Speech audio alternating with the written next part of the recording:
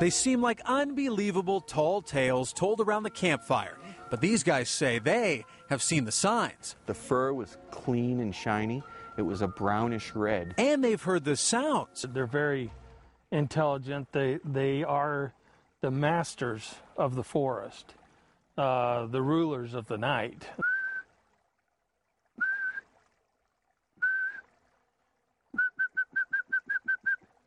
They'll do that. But have you ever heard the tale of the Mogollon monster, Arizona's very own Bigfoot creature wandering the wilderness of the Tonto National Forest? I had a girlfriend look like that once.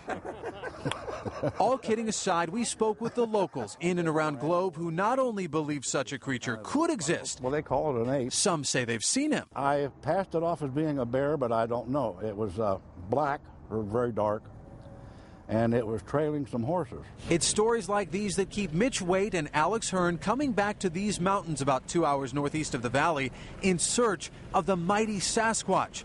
Their Bigfoot research trailer is much more conspicuous than the monster itself, though, who avoids detection almost without fail. But these Bigfoot believers have had their own encounters. Mitch claims that the monster attacked his campsite. As soon as we grabbed for the pistol and cocked the pistol, it backed off, the tent popped up, and, scared the Jesus out of us. Alex has spent a lifetime searching for Bigfoot after a close call when he was just 12 years old in the woods of New Hampshire. Not long ago, he saw a similar mystery beast near this campsite along Rose Creek. The creature was not straggly and dirty. It was well groomed. It looked like either another creature or something or someone was grooming it. You honestly believe this was some sort of a Sasquatch creature? Yeah, it seemed very human-like. So no logical explanation of a bear or another wild animal will satisfy these amateur explorers. But isn't Bigfoot more at home up in the Pacific Northwest, and that skunk ape you may have heard about settled in the dense marshland of the southeast than here in the hot desert? Our research team pointed out that this ecosystem is the perfect candidate for such a creature, with countless plants and trees to provide cover and food, and water sources only found up here in the high country.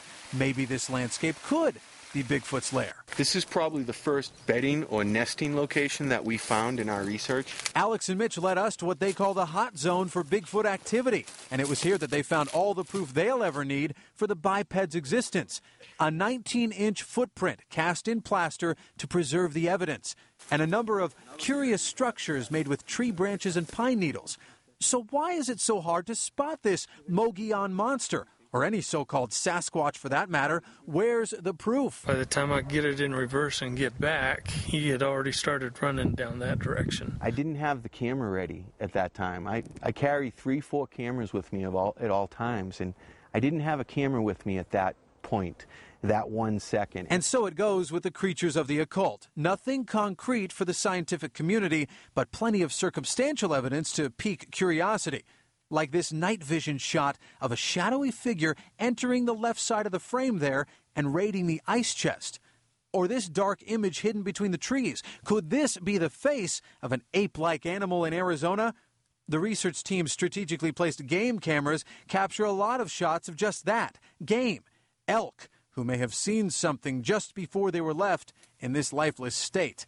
Boy, if these bones could talk. I think basically the serious Bigfoot researcher will eventually win out with enough data to get the scientific community interested. How do you convince people that you guys are legitimately looking for something you believe to be absolutely concrete and real? I don't really try because I don't feel that anybody that has that strong of doubts is going to believe me no matter what I say. With dozens of documented accounts over the last several years, it could be just a matter of time before this Mogollon monster moves from make-believe or mysterious to mainstream. I think there's something to it. I think there is such a creature out there. I really do. In the Sierra Ancha Wilderness, I'm Dan Spindle, Fox 10 News. Get MyFoxPhoenix.com on your iPhone free at the App Store and stay connected.